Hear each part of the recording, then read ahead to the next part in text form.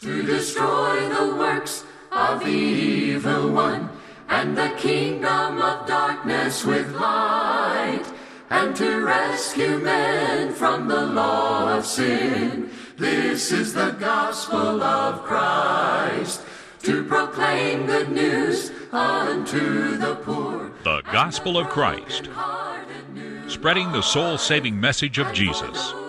And now, Ben Bailey.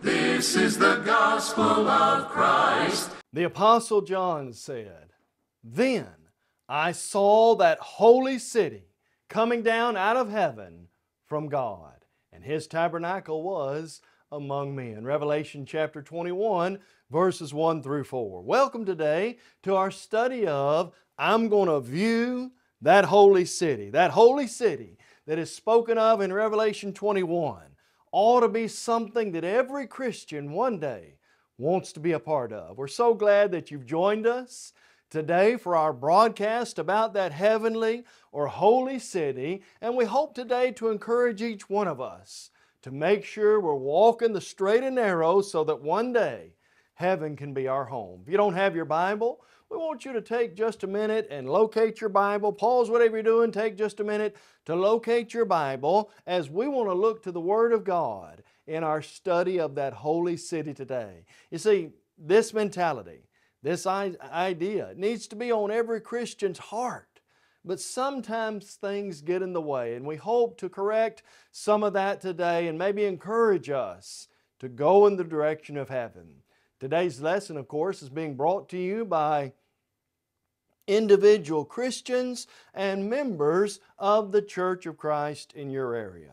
The Lord's Church would love for you to stop by and visit their assembly. You'll find Christians there who want nothing more than for people to know God and His will and to go to heaven. They're people who love God, love other people, and love the Scriptures immensely.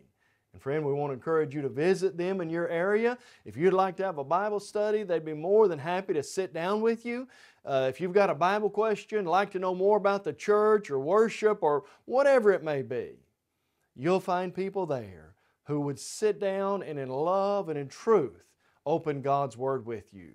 We also want you to know that here at the Gospel of Christ, we'd be happy to help you as you desire to know more about God and His Word as well. Please check out our website, thegospelofchrist.com.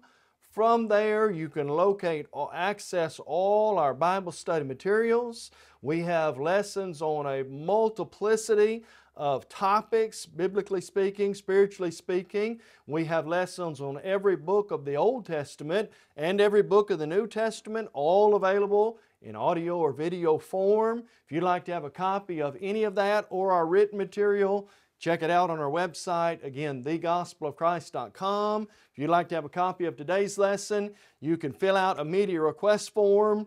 We can send that to you in a digital download, or if you need a DVD, audio, or video lesson, we can make that available as well. And don't forget to check out the Gospel of Christ app available in the respective Play stores there. You can download that from the App Store, and it's a great way in our fast-paced world to keep up with the Word of God and what we're doing here as well. And so we're so glad that you've joined us. Hope you got your Bible and have opened it to Revelation chapter 21. Let's read Revelation 21, verses 1 through 4 together. The Bible says, "Now I saw a new heaven and a new earth, for the first heaven and the first earth had passed away. Also there was no more sea. Then I, John, saw the holy city, New Jerusalem, coming out of heaven from God, prepared as a bride adorned for her husband. And I heard a loud voice from heaven saying, Behold, the tabernacle of God is with men. He will dwell with them. They shall be His people. God Himself will be with them and be their God. And God will wipe away every tear from their eyes. There shall be no more death, nor sorrow, nor crying. There shall be no more pain, for the former things have passed away." Friend, this picture of that heavenly city, that beautiful eternal home, it's what spurs us on. It's what motivates Christians to keep walking in the light every day. As we think today about this heavenly city, we want to talk about some things that are necessary to make sure that I view that holy city. What must I do to make sure that heaven is my eternal home? Well, friend, first and foremost, I've got to live for Jesus Christ 100% to make sure that I view that heavenly city. Let me show you from the mouth of Jesus. Would you open your New Testament to Luke chapter 9?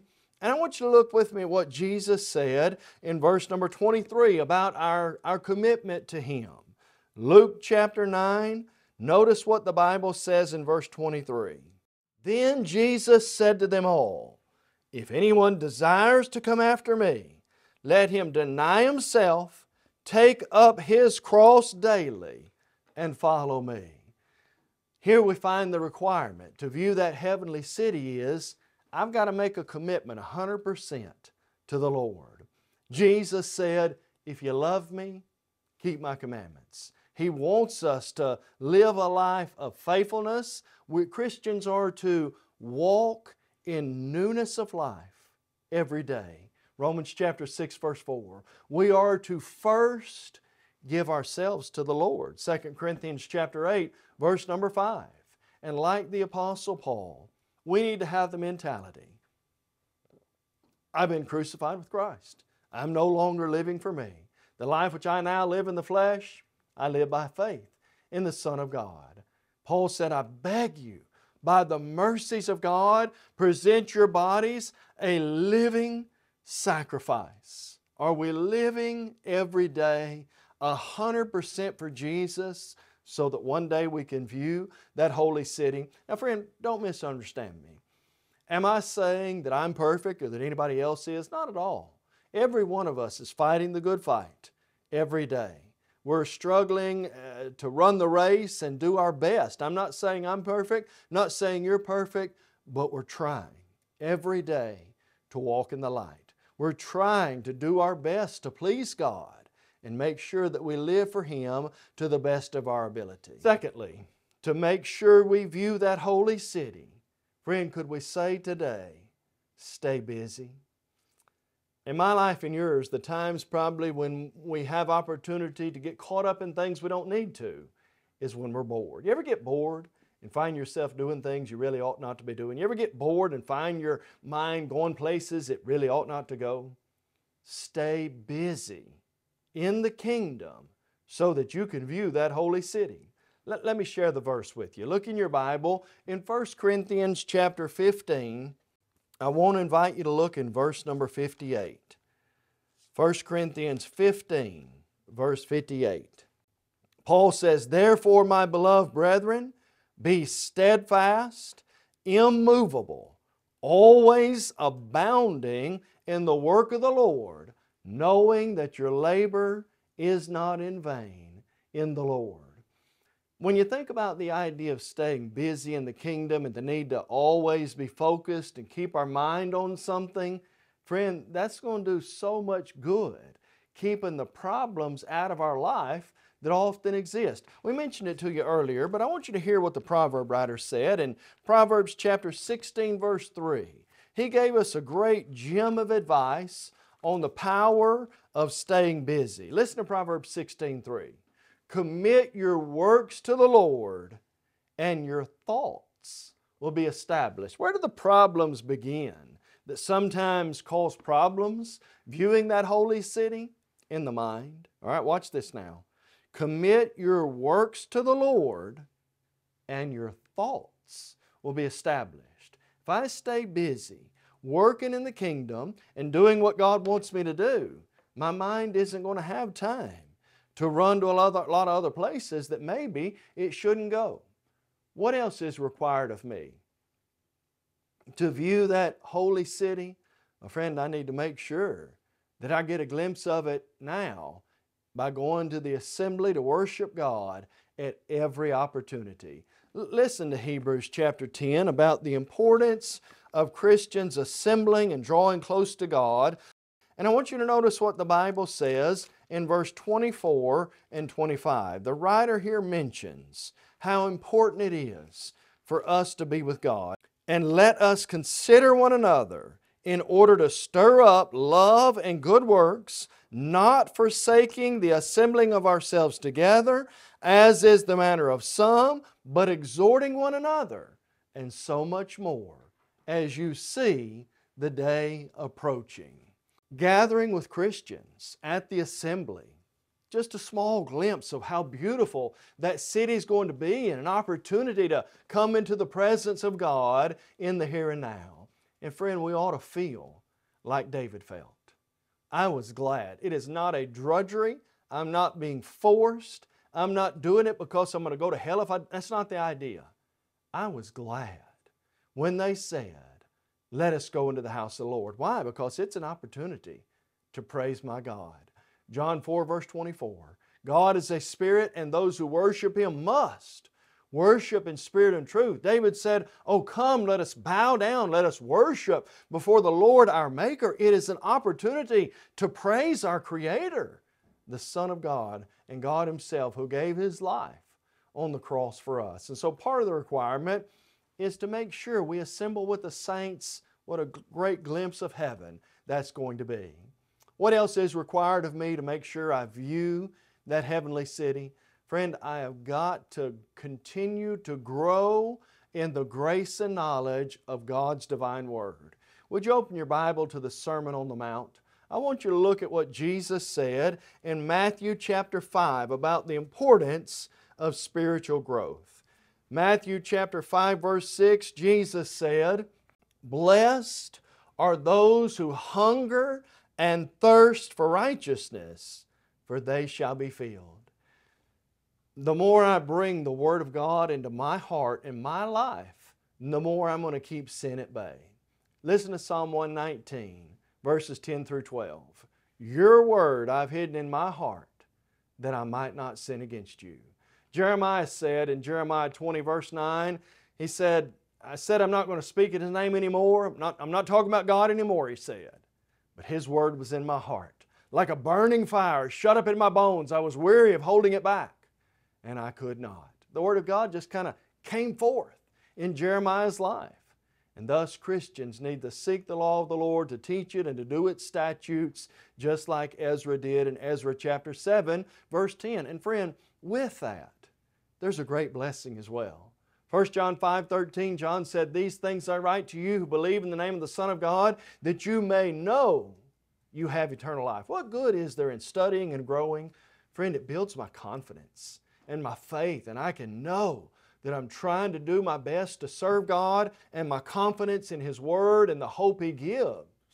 It's reassured every time I open the Bible. This is why Paul would say to the elders in Ephesus in Acts 20 verse 32, and so now, brethren, I commend you to God and to the word of His grace, watch this, which is able to build you up and give you an inheritance among all those who are sanctified. Number 4, to make sure I view that holy city, that heavenly city, I've got to trust God completely. Listen to what Jesus said. Matthew 28 verse 20, Jesus said, and lo, I'm with you always, even to the end of the age. God is never going to leave us if we'll just learn to trust Him. When I think about trust, there's a passage that comes to mind related to that. Open your Bible to Hebrews chapter 13, and I want you to notice what the Scripture says in Hebrews 13. Look in verses 5 following. Let your conduct be without covetousness. Be content with such things as you have, for God Himself has said, I will never leave you nor forsake you, so that we may boldly say, the Lord is my helper. I will not fear. What can man do to me? Like the proverb writer, in Proverbs 3 verse 5, we can say, trust in the Lord with all your heart. Lean not on your own understanding. Acknowledge Him in all your ways. He will direct your paths. Let God do the work. Trust in Him. Put your faith in Him. Lean on Him, and He'll help us in every way.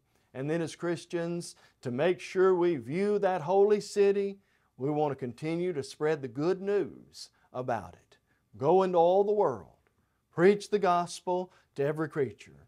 Baptizing all, go and teaching all nations. Matthew 28:18, Mark 16, verse number 15. I love the attitude of first century Christians. These Christians in Acts chapter 5, they were told not to speak in the name of Jesus anymore, not to say anything about Him. And they defied that by obeying God. Daily in the temple and from house to house, they ceased not teaching and preaching Jesus as the Son of God. Why did they do that? Why face persecution? Why disobey the civil authorities? Why go to great lengths like that? Because they wanted to view that holy city, and they wanted others to as well. 1 Peter 2:9 says, "We proclaim the praises of Him who called us out of darkness into His glorious light." What a glorious place it is to be a Christian. Tell others about that. Now, as we think about some requirements, let's also consider some, if we might use this terminology, some roadblocks that sometimes can get in the way of viewing that holy city if we're not careful. What's the first roadblock? The first roadblock is temptation. If we're not careful, our own temptation can block the way to that holy city. You see, the wages of sin, it's death. And there have been many people who at one time were on the right path. Balaam at one time said, "Whatever my God says to me, that I'll say." And yet later, he turned on that. Judas was a great disciple of the Lord at one time, but he's the one who eventually turned his back on Jesus. Demas has forsaken me, having loved this present world. Hymenaeus and Alexander, Simon the sorcerer, and the list goes on and on. What are we trying to say? Friend, don't let temptation block the way of you viewing that holy city. The way of the transgressor is hard. Proverbs 13 verse 15. The devil's going to do everything he can to make it appealing, to make you want to give in to it, to make it look so enjoyable. But realize it's the hardest way you could ever live. Your life, it's not about viewing, it's not about giving in to temptation, it's about letting yourself be in the presence of God and live with Him forever. Another roadblock. Worldliness can also block the roadway to faithfulness. I want you to open your Bible to 1 John chapter 2, and I want you to see what John said about worldliness. 1 John chapter 2, would you look beginning in verse number 15. The Bible says, "Do not love the world or the things in the world. For all that is in the world, the lust of the flesh, the lust of the eyes, and the pride of life, is not of the Father, but is of the world. And the world is passing away in the lust of it. But he who does the will of God abides forever." Can you think of anybody in the Bible that let worldliness block their view of the holy city? Let me give you a couple examples. What about Ananias and Sapphira in Acts chapter 5? They lied to God. They both died right there because of that. What a sad day it was. What about Solomon? Had everything you could imagine, all the wealth, all the riches, and yet his heart followed after his wives and not God. What about Lot's wife? You remember Luke 17:32? Remember Lot's wife? What happened with her? Just had to have that one glance back. Just one more look at it. She turned into a pillar of salt. Friend, let's realize you cannot love God. You cannot love God and worldly riches. You cannot have it both ways. We've got to make a commitment to putting God and His people above all else. And then what else sometimes blocks the view of that holy city? If we're not careful, apathy. The "I don't care, it doesn't matter, it's not worth it anyway" attitude. Friend, that can get in the way of viewing the holy city. Let me give you an example. Revelation 3, verses 14 and 15, Jesus said of the church there that you are neither cold nor hot. He said, "I wished you were cold, I wished you were hot, but you're lukewarm." Jesus said, "I want to vomit you out of my mouth." What's Jesus saying there? These people weren't on fire. They weren't useful. They were apathetic, and it made the Lord sick to His stomach. Don't get an apathetic view. Don't take the I don't care, it doesn't matter, it won't do any good anyway attitude. Keep fighting the fight. Keep running the race, and one day it truly will be worth it. All right then, let's give some final motivations that I hope will be incentives to help us make it to that beautiful place. What incentives are there to make sure I view that holy city? Friend, the beauty, the splendor and the beauty and the wonder of that holy city is almost more than our mind can imagine. Turn back to the passage, Revelation chapter 21, and let me illustrate it this way. Open to Revelation 21, and I want you to see just how wonderful and beautiful this place is going to be. The Bible says, "Now I saw a new heaven and a new earth, for the first heaven and the first earth had passed away, also there was no more sea. Then I, John, saw the holy city, New Jerusalem, coming down out of heaven from God, prepared as a bride adorned for her husband. And I heard a loud voice from heaven say, Behold, the tabernacle of God is with men. He will dwell with them. They shall be His people. God Himself will be with them and be their God. And God will wipe away every tear from their eyes. There shall be no more death, nor sorrow, nor crying. There shall be no more pain, for the former things have passed away." Think about the things that jump out about that city. There's no night there. Revelation 22 tells us. No need for the light, for the Lamb is its light. Same passage tells us. God is there. All the problems that we face aren't there. It's a place of rest. Hebrews 4 verse 9, there remains therefore a rest for the people of God. Friend, it's going to be far more beautiful, wonderful, and amazing than we could ever imagine. But then there's this incentive. There are things in this city that are absent, that we don't have, that exist in every city, no matter how wonderful it is today. Let me mention some of those. In this city, there's no more death. Revelation 14:13, "Blessed are the dead who die in the Lord." Death has been defeated. 1 Corinthians 15 verse 55. We are now in the place of eternal life. Matthew 25 verse 46. What else? No more death, no more sorrow. 1 Thessalonians 4:13, "We do not sorrow as others have hope in the here and now." But on the other side, you'll never get the call in the middle of the night, somebody's passed away. You'll never have to attend a funeral. There's no more crying. The sadness, the heartache, the wailing and crying won't exist. What else is absent in this city that makes it wonderful? No more pain. You see, Paul knew about that. He had a thorn in the flesh, according to 2 Corinthians 12, verses 7 through 9. Paul faced difficulties. He was beaten on various occasions, had stripes laid on his back. Paul knew what pain was. And yet, as we hear here, no more pain. You'll never wake up and hurt again. You'll never face the problems, sickness, death, disease, whatever it may be. That doesn't exist on the other side. What else motivates us to view that holy city? Who's going to be there? The inhabitants, the population of that city makes me want to go there. Who's there? God is there. 1 John 4:8, God is love, and He's the one who's the head of that city.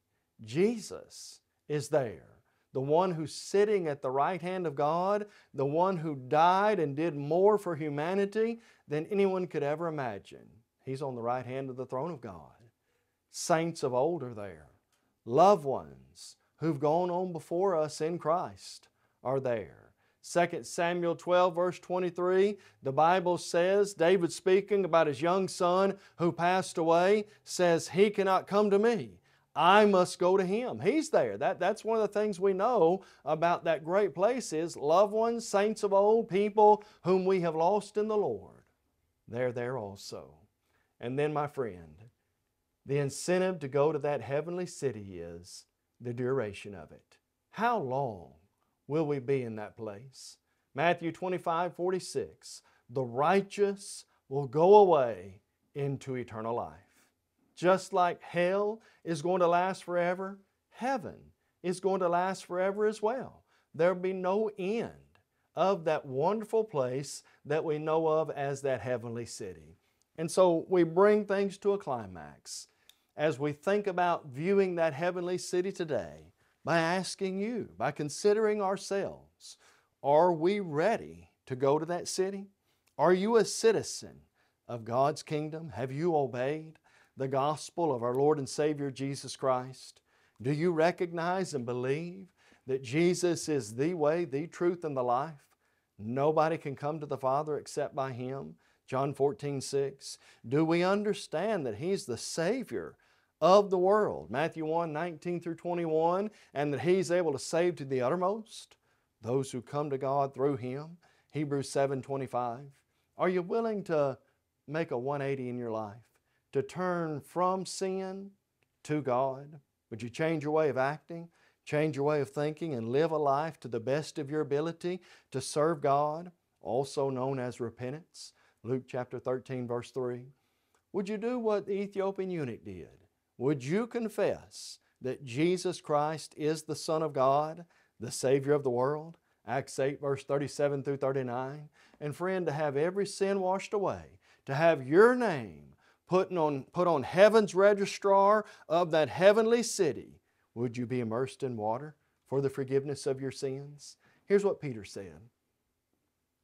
1 Peter chapter 3, verse 20 and 21, Peter said, baptism does now also save us. When Ananias came to Saul of Tarsus, here's what he said, arise and be baptized and wash away your sins, calling on the name of the Lord. God will add you to His church, His kingdom. 1 Corinthians 12, verse 13, Acts chapter 2, verse 47. And if we live faithful unto death, continue to walk in the light, try our best to live for the Lord every day, one day you will be admitted into that heavenly city and you'll hear the words, well done, good and faithful servant. We're glad you joined us today and hope you'll join us next time as we study more from the Word of God. Today's closed captions are brought to you by Christian Family Bookstore in Chattanooga, Tennessee. We encourage you to visit thechristianfamilybookstore.com for all your Christian book needs. You may have just joined our program and are wondering, what is the Gospel of Christ? The Gospel of Christ is an evangelistic work of the churches of Christ with its whole aim to take the gospel to the whole world. We do that through TV, internet, free media, and streaming. Our motto truly is to take the whole gospel to the whole world, and we believe in having a book, chapter, and verse for everything we say and do.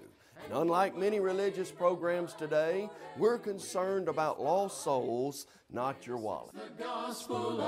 Visit thegospelofchrist.com for a host of Bible study materials, including audio and video of our lessons. Request your copy of today's lesson by completing a media request form online. On-demand downloads are also available at thegospelofchrist.com. We would love to hear from you. Email us at mail@thegospelofchrist.com or call 844-6-GOSPEL. You may also write us at the address on your screen. Search your app store for The Gospel of Christ to access our mobile app on your smartphone. The Gospel of Christ.